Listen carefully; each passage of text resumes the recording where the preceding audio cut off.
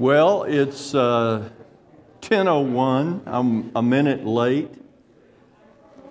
Let's open in a word of prayer and we'll start this lesson together.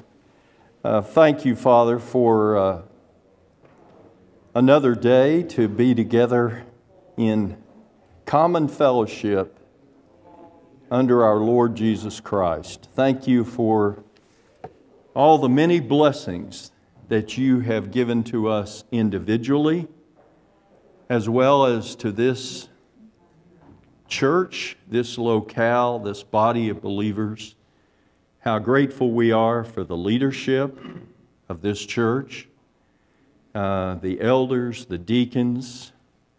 Thank you for the gifted people that come here and their leadership among us. We're so grateful for their force of energy and their willingness to take time and attention to the things that involve you. Truly, they will have a great and everlasting reward for their service. Bless our morning message with Mark today. Bless Dan, be with him. Give him good rest and comfort today, and thank you for all that the activities that go on in this building throughout the week. Bless those who attend it. Now we ask, Lord, that you would attend your word. So is your word that goes forth from your mouth. It will never return void, but it will always accomplish the purpose for which you send it. So use your word with us today. In Jesus' name, amen. We're in the 17th chapter of the book of Proverbs, and we begin with 5 today. I have verses 18 through 22.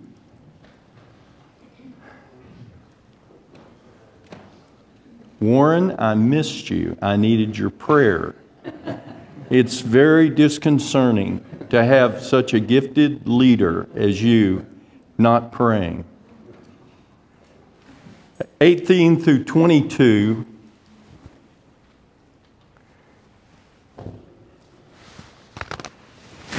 Of Proverbs chapter 17.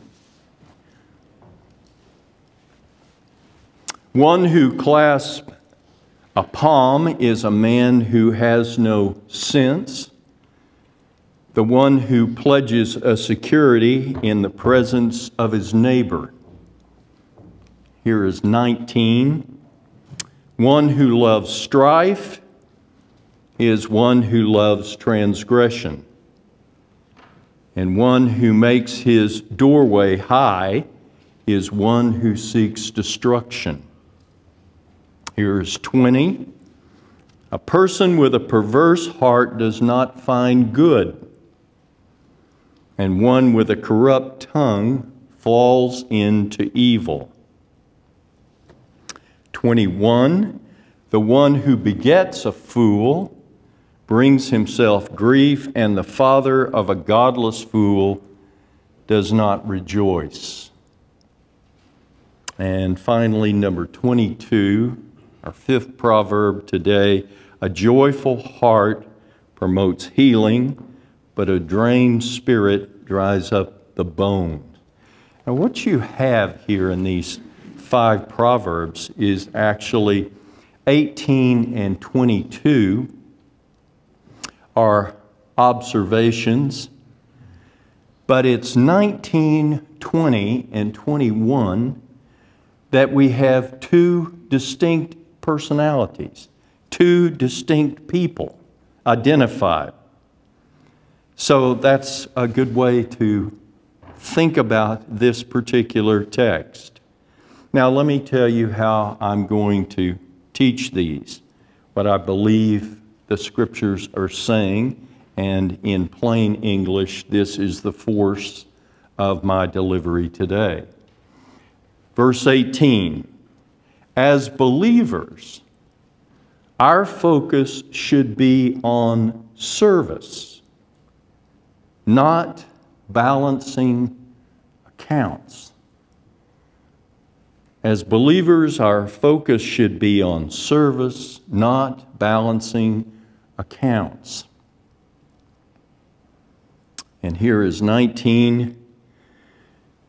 Two distinct fools that destroy themselves. Two distinct fools that destroy themselves. 20.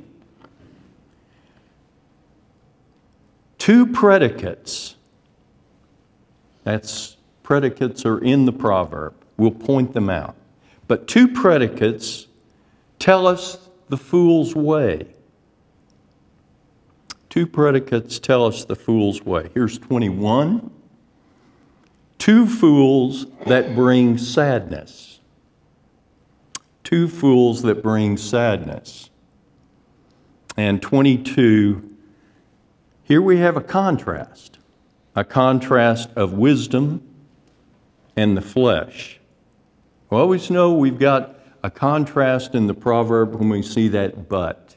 And sometimes it is also translated and, which conjoins verses 1 and 2 of the proverb. But this is a contrast of wisdom and the flesh. Well, here is our exposition this morning.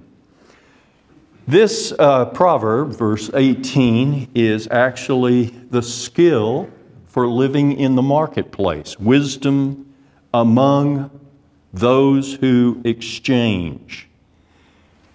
And the force of the proverb is never risk fidelity before a neighbor by assuming legal responsibility for one another's debt. What we have learned, we've learned a lot, haven't we, in the last 6 months of this virus, is how quickly things change. Nothing is predictable.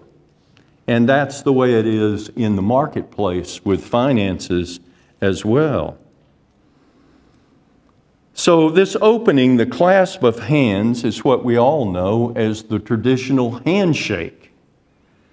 And its parallel in line 2 is to the one who pledges. So the same warning of Proverbs 6:1, striking hands or clasping hands in a pledge. The word security here would refer to anything that one might put up as collateral in exchange for something, future payments, whatever. Line 1 declares that the one who makes such an arrangement, now look at this, he has no sense. Very forceful in the proverb. A term that refers to a man's inner mind or will. It's found 11 times in the Proverbs. And it means the same thing. He's not thinking straight, not thinking biblically or acting in that manner biblically. The phrase in line 2, in the presence of, means in the company of. The neighbor here is a third party. He's the man on the street. And here he would be a witness to the transaction. That's very important because the neighbor is going to observe what goes on. Now, practically speaking, commercial lending firms have large sums to put at risk. And they use all kinds of collateral. That's what they are in business for. That's not this proverb. Back in 1996, I took out, which was at that time for me, a very large line of credit. And I can remember in the conference room, they brought all these documents in and I was signing away. And I looked across the table and I asked my banker, I said, Shirley, what is going to happen to me if I don't pay all this back? And she said with a smile, well, we'll just take your firstborn. Well, I said, That's no problem at all.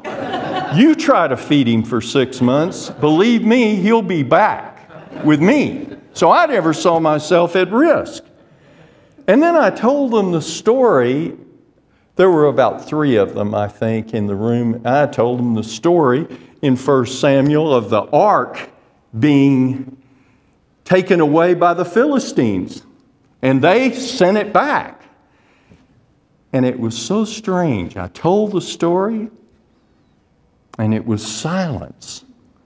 Silence. I don't know if they couldn't connect the stories or not, but it made me feel very uncomfortable. But that is for a commercial firm. That's not for a believer. That's the point. In a practical way for myself, I don't do loans. If I can help someone financially, I do it, and there's no strings attached. I don't expect and I don't want anything in return. And I truly think that this is the spirit that the apostle had regarding Philemon and Onesimus. The apostle says, whatever he owes, charge it to my account. And then reminds Philemon that his very spiritual life was determined by the means of the apostle himself. What's the force of that? That Philemon is a debtor to the apostle. That's the way we should look at life. We're all debtors to one another. And the force of our spiritual walk should be we serve one another. Why would we lower ourselves to a standard of thinking about mammon when we should be thinking about service? What can I do to make you better than myself in a practical way? Which is the apostle's admonition. Here's his admonition in force. Here's what I owe you. And here's what you owe me according to the apostle. Love. I am obligated to love you. How much greater is that than mammon? That should be our focus, and that should be our lives as we go through our lives in the way, kindness, and counting others better than ourselves. Here's 19. One who loves strife is one who loves transgression, and the one who makes his doorway high is one who seeks destruction. Every teacher that I came across referenced this proverb as the most difficult one in the entire book, 17:19. Why? Because lines 1 and line 2 are obviously talking about 2 separate things. They don't have a common connection at all or explanation. Line 1 is a fool who has a disposition to fight without any explanation. And line 2, we have the fool who exalts himself. I think the conservatives do point out that there is one common denominator between the 2 types of behavior. They're both headed for destruction because they're fools in their behavior. Now, personally, I think that that's a very good explanation because both behaviors or lifestyles bring about death. Line 1, the consequences of the one who loves strife. The one who, line 2, lives in pride.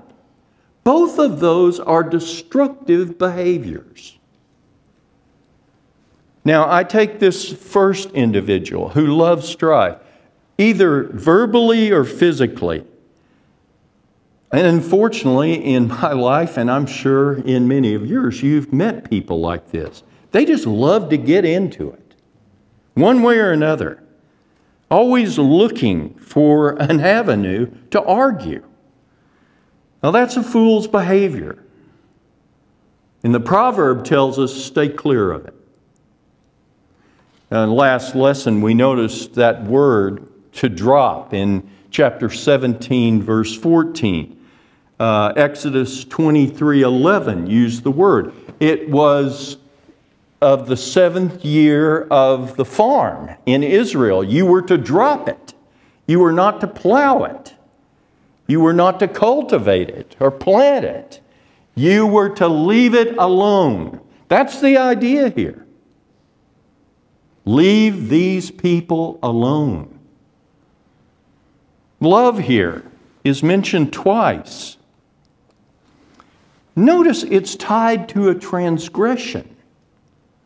Strife brings about its intended consequences, and that is transgression.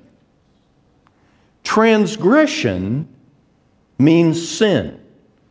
Let me give you a text for that. Genesis 31:36, here's exactly the way transgression is used.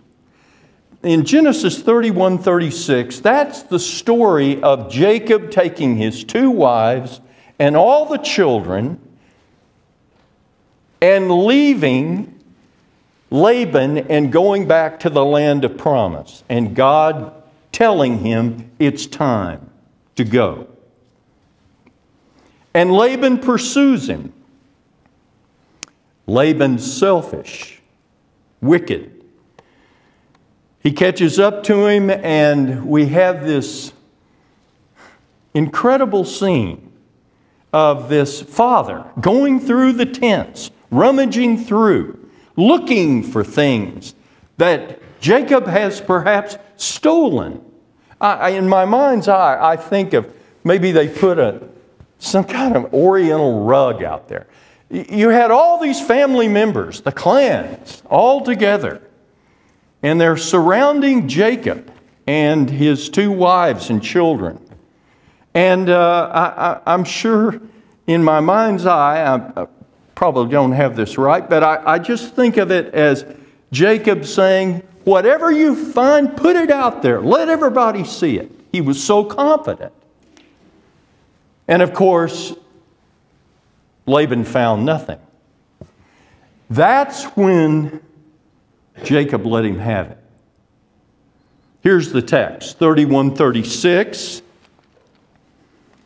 Jacob became angry and went after Laban and his allegations that he had stolen from his father-in-law. Listen to this. Here's your word, transgression. What is my transgression? Said Jacob.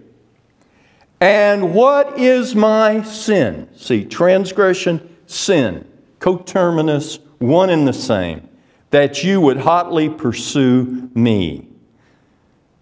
So mark it very clearly. Verse 1, the top line, stay clear of this type of people and behavior. Here's the second line, someone or something heightened. Job 39:27, the book of Job uses this word, the eagle builds his nest high. There it is. It carries the idea of inaccessibility. We can't get to it. And that's the idea that this fool wants to portray by this heightened doorway. Psalm 113, 5 and 6. Who is like the Lord our God, the one who is enthroned on high? There's our word. And he looks down upon the heavens and the earth. What's the point of the psalmist? As great as you think you are, God is always looking down upon you. And here's the warning from the proverb. To the one who exalts himself, mark it well, he is a short timer, not long for this world. This doorway, entrance used often for a gate, the high doorway is a picture of something being out of proportion. I think it alludes to the arrogant, and it's a symbolic feature of his arrogance. We say he's a show-off. He is front-end loaded. It's all out front. And that's the way he portrays himself. Little does he know that in his foolish behavior of trying to display his power, his glory, his greatness to the smallness and weakness of others, who he compares himself to, he is destroying himself. I was moved by Charles Bridges' commentary on Proverbs, and here is his prayer at the end of this proverb. Lord, watch over me and preserve me from the first risings of a proud heart. Or if my frailty would yield to it, keep me from the prevalence of this presumptive sin that hurries me as a rival against your throne and would place me straightway to the pit of destruction. That's the idea of the proverb. My friends, here is the spirit of wisdom, the skill for living. How dare we as believers, who are totally dependent upon grace and mercy, would think that we could be superior to anyone about anything. And that's the proverb. Here's 20. A person with a perverse heart does not find good. That's one person. Here's the second. The one with a corrupt tongue falls into evil. The proverb parallels the heart to the tongue. Both lines are observations of foolish behavior.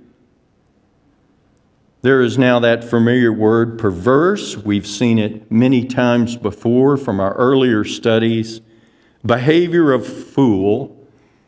The term is used in Psalm 18, verse 26. To the pure you show yourself pure, and with the wicked or perverse, there's your word, you are twisted, you are crooked. That's the word perverse. Explained to us. Here is the perverse heart, and the wise know it instantly by the words that they speak. The perverse heart is endured by a corrupt tongue. The profanity of people. Their hearts are vile. And that's the expression of the heart, what you hear. Their perdition is certain. And they're certain. Now look at your proverb closely. Look for the two predicates here.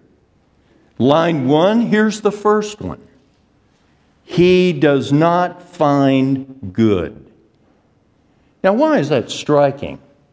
Because it's exactly the opposite of Proverbs 16:20, where the wise, he heeds, he listens to, he absorbs, he takes in wisdom. And guess what? he finds good. That's the Proverbs 16:20. The idea of good is prosperity, advancement. The response to the Word of God is growth. How many times do I think about that? And I think about my conversations with Dr. Johnson. It's like a tape recorder going off in my head. Him saying, our growth may be meager. It may look weak. But as we continue to proclaim the Word, it will be there. It will always be there. Look for growth. Now here is the second predicate, line 2. Look at this one. Falls into evil. It's the picture of destruction. Isaiah chapter 3 and verse 8. Jerusalem will stumble, Judah will ruin, meaning perish. And that's our word from Proverbs 17:20. The misery that this individual put upon others will now catch up to him. And how many times have we seen it? You know, during the pandemic, I probably watched more television than I have in years. And I was watching the History Channel, and particularly the Nazi invasion of Poland. And they now have, I'm sure you've seen it, all these archive films now brought into color. It's amazing. But there are all these Polish Jews rounded up.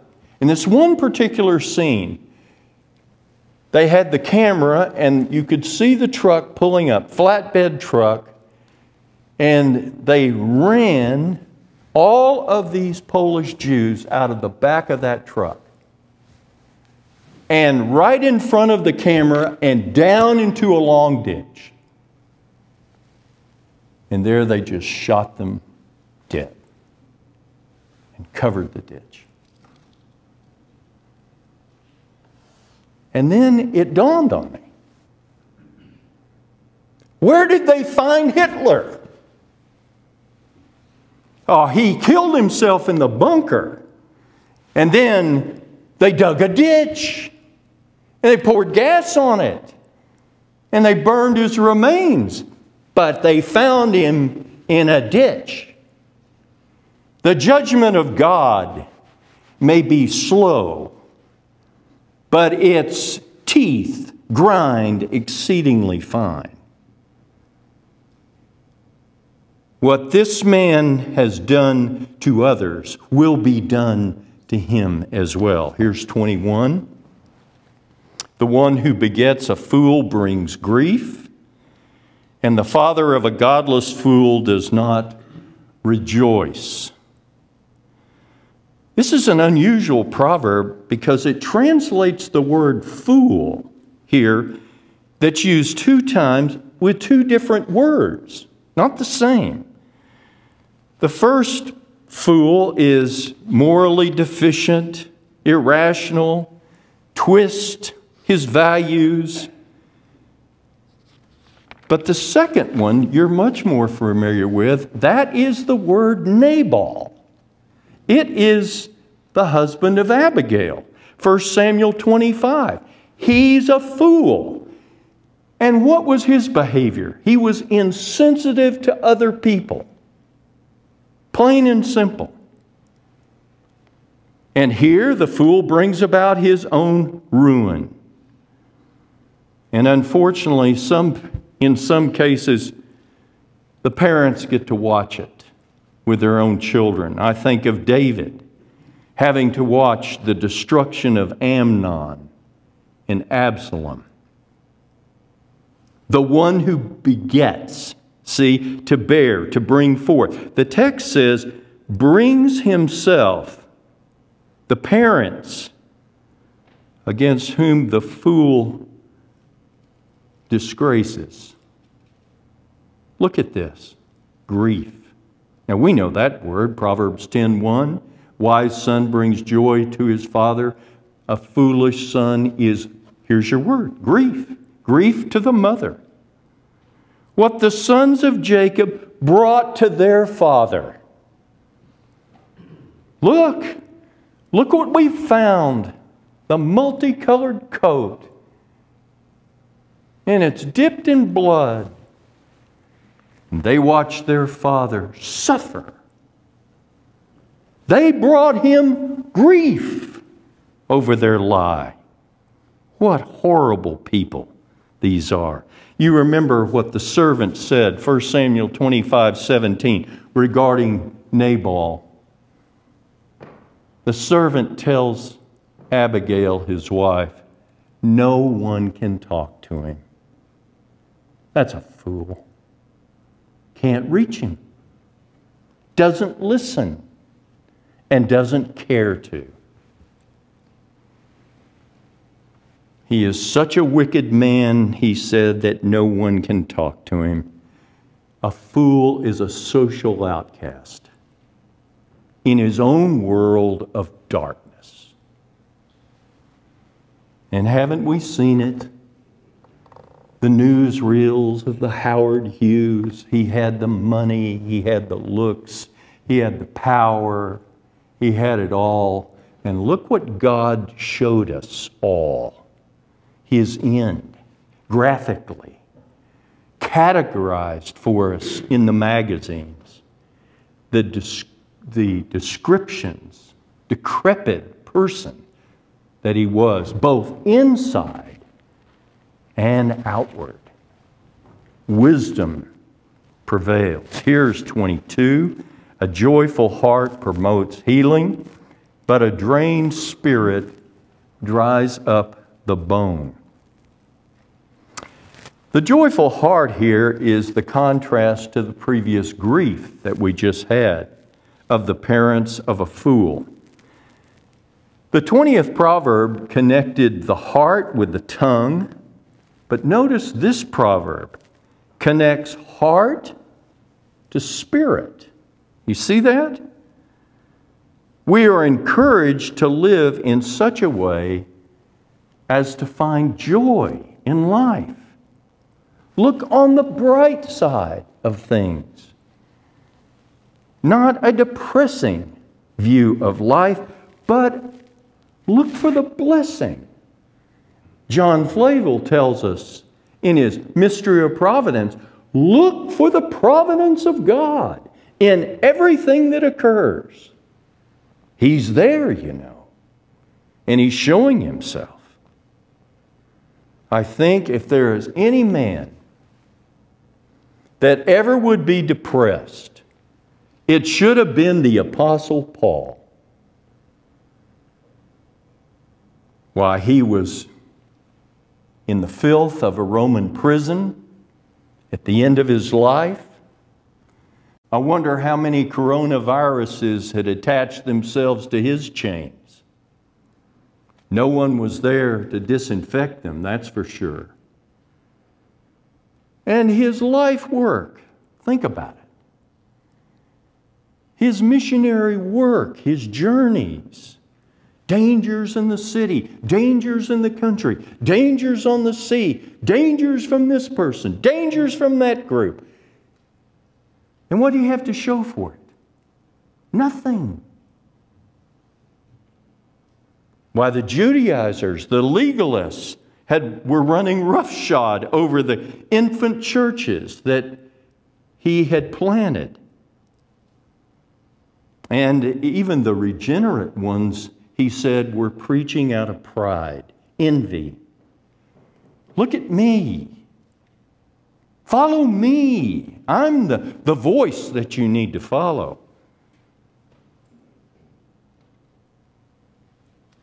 His life work on the rocks, because men were coming in and teaching works to the churches. You must believe plus fill in the blank. That's with us today. And And what do we say? What's the blank there? What's the standard that you would raise for us there? I'll tell you what it is. It's been the same consistently down through the centuries. It is whatever man wants to add to it. It's man judging man. Man creates the standard. Not the Scriptures, not the Lord God. Man. Laws, rules, standards established by who? Not the Bible. No, the Apostle Paul should have been curled up in a fetal position. It's what we would expect. But instead, there's light coming from that dungeon. It's beaming brightly. He says in Philippians chapter 4 and verse 4, "Rejoice in the Lord." And again, I say rejoice. What man of confidence can this be, except that the skill for living, wisdom itself, so captivates our hearts and minds that we are really looking at reality rightly. And that's what he did. A joyful heart promotes healing. That's the proverb 15:13. A happy heart makes a cheerful face. And Solomon here substitutes healing for the face. Promotes, literally, makes things good, right, beautiful. Healing. The word means to set free. We say, in the middle of the night, the fever fled. That's the idea. Freedom. Freedom from fever. It ran away. A drained spirit. Here's your contrast. Line 2 means to smite, to scourge. Job 30, verse 8. The great man says, fools were whipped out of the land. Today we incarcerate lawbreakers in their punishment, and then we deport them off the land, out of our society, back to where they are no longer a menace to the freedom-loving people of this country. And look at this word, dries up. It's a state of perishing. It's used in 1 Kings 13:4. There the prophet prophesied against King Jehoram. King Jehoram was a wicked king of the north. And here's what happened. Rather dramatic. God has a great sense of humor and drama. Jehoram raises his hand, points at the prophet, and says, seize him. And when he does, his hand withers. That's your word. Dries up. From 1722, it dries up, it withers to the bone.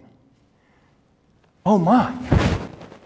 And now he lives the rest of his life this way, as a constant reminder that his orders carry no weight. The prophet lived and thrived. So here it is, the bone. It stands for the entire person. So look what Solomon is saying to us in this proverb. The strongest part of a person is their skeleton. That's what holds everything together.